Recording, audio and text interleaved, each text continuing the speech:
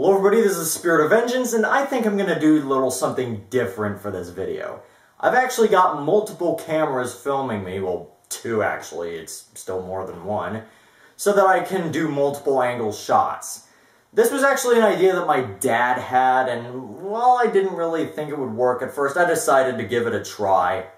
I can especially see myself getting more mileage out of it in the prime noise videos because honestly, I feel like I should be on camera a bit more often in it rather than just talking over some footage. Speaking of prime noise, when I did that video on September morning, I was predicting that the band would share it.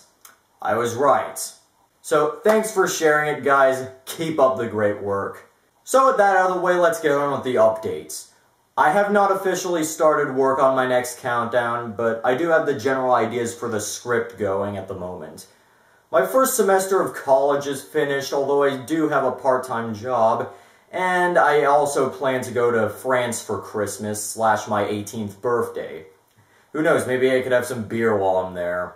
So if you were to ask me when you should expect the next countdown to be out, yeah, I know I fucked up on the predictions last time and ended up being a month late, but if you were to ask me, I'd say around mid-January. So for the thoughts part, I saw Machine Head a few weeks ago, and they were amazing! The whole premise of the tour was that there was no opening acts, and it was just one band performing a 2.5-hour set, which is something I think other bands that I really like should try out.